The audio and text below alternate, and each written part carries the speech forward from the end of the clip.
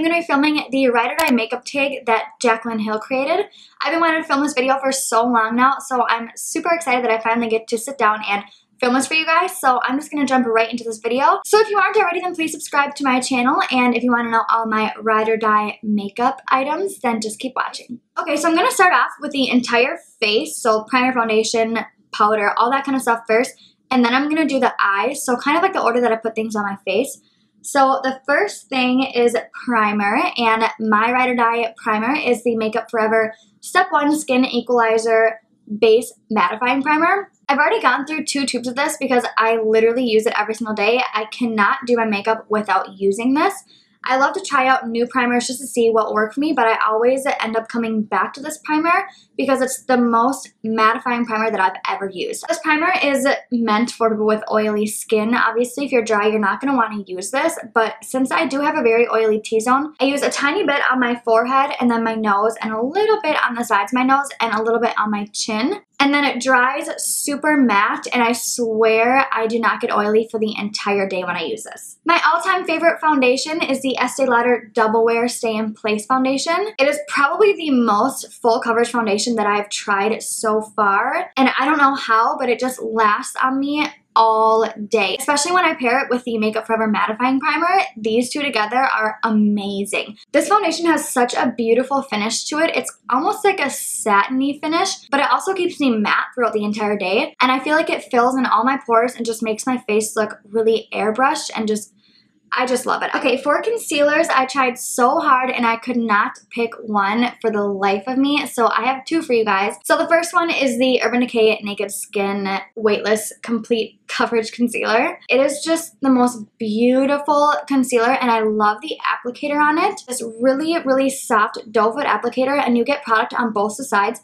So I can literally put this on my entire face without putting it back in the tube. What I like using this for is highlighting the center of my face, so I like to put it underneath my eyes, center of my forehead, my nose, and then the center of my chin, just to bring the center of my face forward. So I use the shade Light Warm, but I just think it's perfect for honestly anything. If you have a pimple that you need to cover up, or redness, or you just want to highlight, this is the best concealer. I seriously swear by it. Now the next concealer I have is the Tarte Shape Tape Concealer. This is a little bit more full coverage than the Urban Decay Naked Skin Concealer, but I honestly feel like it lasts a little bit longer on my skin, and I've never had problems with it creasing on me. I've never had problems with it caking up or really doing anything. This is the perfect heavy duty concealer. So if you have a lot you need to cover up, I would definitely recommend this one over the Naked Skin Concealer. This concealer is just so amazing. I cannot say it enough. So now I have 2 powders. I have an all over face powder, and then my powder that I use for setting my under eyes and baking. The powder that I love to bake and set my under eyes with is the RCMA No Color Powder. I love this one because it's super cheap. I think it's $11 or $12. This powder was made for people with drier skin, and a lot of people have dry under eyes. I have extremely dry under eyes. Just like the perfect consistency. It's so finely milled, and it's just such a beautiful finish on the skin. It never looks cakey, it doesn't cling to your dry patches, and it does not make your under eyes look wrinkly or creasy or like kind of old and like crepey-ish. When I bake with this, it makes my under eyes look phenomenal. So this is the only thing that I bake with. Now my all over face powder that I love to use, this is my first high-end makeup purchase in my entire life, is the MAC Studio Fix powder. Nothing really compares to this. This has the most coverage out of any powders. I use this to set the entire outside of my face, or if I just am having like a lazy day, you can use this alone and it looks so good. It seriously covers up so much. It makes my face look so airbrushed and flawless and just really soft. Like it really fills in those pores and blurs away any imperfections. So that's why I will always love this powder. Okay, for my Ride or Die bronzer, I have to go with the Too Faced Chocolate Soleil bronzer in medium. Funny story is that I actually used to be this skin tone. I literally used this for my face powder. Like that's how tan I was. And now this is like super dark on me. And it's a pretty neutral color. It's not too cool, it's not too warm. It doesn't have too many of like the red orangey hues in it. This is definitely my favorite bronzer that I've ever tried. Now for my favorite contouring powders, I have to go with the Kat Von D Shade and Light contour palette. As you can see, the middle shade was my favorite. It's completely gone. But now I just like to mix these two, and it's just that perfect color. It kind of creates the middle one for me. And then this powder right here is the best for under eye highlighting or even setting your under eyes. It's so pretty. But I just love these two colors because they're so neutral and I feel like they work on everybody's skin tone. Alright, my ride or die blush is going to have to be the MAC Petal Power Mineralize blush. I love this because it's such a pretty golden pink mineralized powder. I just hit pan on it a couple weeks ago because I use it so freaking much. Super pretty, delicate pink with a really pretty gold undertone in it. I don't know if you can see the gold shimmer in it. It's not really a shimmer because it's not like a highlight, but there's that gold sheen underneath that just beautiful pink. And honestly, I've used this on all skin tones when I freelance. I even use this because I love it that much. When I use this, I don't even have to use a highlight because it does have that sheen in it. So it really just makes your cheeks glow and I love it. Okay, favorite highlighter. This was something that I did not even have to think about at all. I have been in love with the Laura Geller Gilded Honey highlighter ever since the day that I tried it.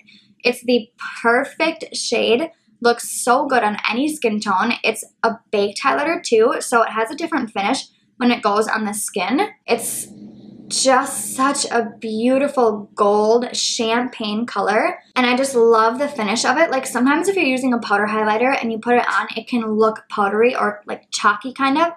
When you put this on, it looks like your skin. It looks like you're just like glowing from within. I don't know if it's the formula that I like better or the color that I like better because the shade of this, I've never seen anything like it in another highlighter. And by the way, yes, I am wearing everything that I'm talking about on my face right now. Okay, so for my brows, this is pretty new also, but I don't really care because I just fell in love with it so fast, but it's the Benefit Precisely My Brow Pencil. So I use the Anastasia Beverly Hills Brow Wiz for forever, for as long as I've been doing my brows basically. I love that, but I love this even more because I can draw in individual hair strokes and it makes my brows like a little bit more natural. And I also love the color in this. I use the shade 5, which is really, really dark, but I love having dark brows. Even though I have blonde hair, I do have pretty dark roots, so I like to have my brows a little bit darker. I feel like it makes my face have a little bit more definition. And this brow pencil is also waterproof. I've never heard about the Anastasia one, but I do know for sure that this one is waterproof. And this sucker stays on all day. I never have to touch my brows. Even if I do my foundation over my brows, it still doesn't come off. So it stays on forever, and it's just my favorite brow pencil for sure. Now for my brow setting gel, I love the Anastasia Clear Brow Gel. This is like super glue for your eyebrows. It literally is like concrete when you put it on. Your eyebrows will not move on you all day, I swear to you. When you put it on, it makes your eyebrows look less fake and like drawn in because you can see more hairs in them, I feel like. I don't know if that's what actually happens, but that's what I've noticed. So I just love it using that one, and I love it because I never have to touch my brows after I use that. Okay, now for my eyeshadow primer. My ride or die primer is the MAC Soft Ogre Paint Pot, and even though it's thick, it never creases on me, and it just really cancels out all my redness, and like if you have veins in your eyes or like anything like that, it cancels out everything. So when you put it on, you have that clean blank slate to work with, and your eyeshadows just pop so much with it. So that's why this one is my all-time favorite. I've never tried another eyeshadow primer that is as thick and opaque as that doesn't crease on me. Okay, now my favorite eyeshadow palette is by far the Kat Von D Shade Light Eye Palette. I don't know what I would do without this. I've used this so much and I still have not hit pan on any of the colors. This is the best inner corner highlight. It seriously is the whitest shade I've ever used, and this black shade is the most pigmented black eyeshadow that I've ever used in my life. I just honestly love this palette so much because it's so neutral, and I love my neutrals. I do love playing around with makeup a lot, but neutrals will always have my heart. Every single color in here is just so beautiful, and the formula is just amazing. It lasts me so long, and it's just so pigmented and so creamy and buttery. It's just the best eyeshadow palette that I've ever tried, in my opinion. For my eyeliner, my ride or die is the Sephora Liquid Eyeliner in the shade Matte Black. I don't think you can get this in stores anymore except at the Mall of America. That's the only place I've seen it in stores. Otherwise, they only carry this online. I think it's just so easy to do a winged liner with this because it doesn't tug on your skin like a felt tip liner would. In my opinion, I think this is the mattest black eyeliner I've ever tried. I've tried the Kat Von D, the Stila liner, all those liners, and they're not as black as this one. Okay, now for my favorite mascara. This one was so easy for me to decide also. It's the Too Faced Better Than Sex mascara. I've tried so many other mascaras and none of them have ever compared to this one. I just think out of all the mascaras I've ever tried, some of them kind of make my eyelashes look like spider leggy, like really long and thin, but this is the only one that really makes my lashes look just so thick and curled and long and just beautiful. So for my favorite eyelashes, I'd have to go with the Cocoa lashes in Queen Bee. They're really fluffy and wispy and long, and they just look so good on everyone that I've seen them wear. I just love how big and open they make my eyes look. All right, for my Ride or Die liquid lipstick, this one was very hard for me because it was between like 3 liquid lipsticks that I just could not choose from, but the one that I narrowed it down to was the Stila Stay All Day liquid lipstick in the shade Bocce. This is on my lips right now and it is just the perfect mauve shade for me. The formula of Stila's liquid lipsticks are phenomenal. They're so creamy, they're so hydrating. You can't see all those little lines in your lips, and sometimes the lipstick will like ball up on your lip when you rub them together or something. That never happens with this, and this stuff lasts so long. I've fallen asleep with my makeup a couple times and this will still be on my lips in the morning, which is just insane. If I can't decide between a shade to use, I will always grab for this one. This is the only liquid lipstick that I keep in my purse. So my favorite real lipstick, like one that's not a liquid lipstick, is the MAC lipstick in the shade Fabby. I just absolutely love this lipstick. I think it's so pretty, and it's a satin finish, so it's not drying at all on your lips. It's just such a pretty pale pink, and it has little gold reflex in it. In the center of your lips, the light will shine off it, and it'll have that perfect like gold hue to it. It's just such a perfect pinky nude, like baby pink color, and it just adds so much life to your face. Like I could wear no makeup and put this on and feel great. I've gone through 3 tubes of this, which is insane because I never go through lipstick tubes. And this one and Faux by MAC, I've gone through so many of them. This is my all-time favorite lipstick. Okay, now last but not least, my favorite setting spray is the MAC Fix Plus.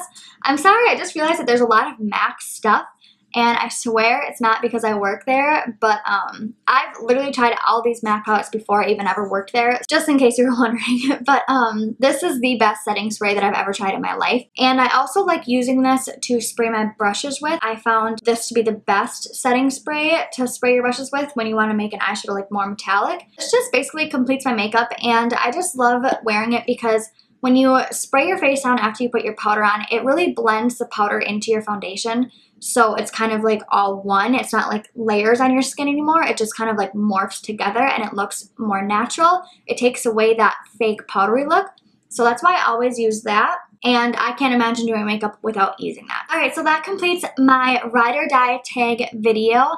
I really hope you guys liked it. This is all of my absolute favorite makeup, and it was kind of hard to pick and choose between what I loved most. So I really hope this helped you guys out if you were looking for some new products to buy. So yeah, if you liked this video, then please subscribe to my channel, and don't forget to give this video a thumbs up, and I will see you guys in my next video. Thanks for watching.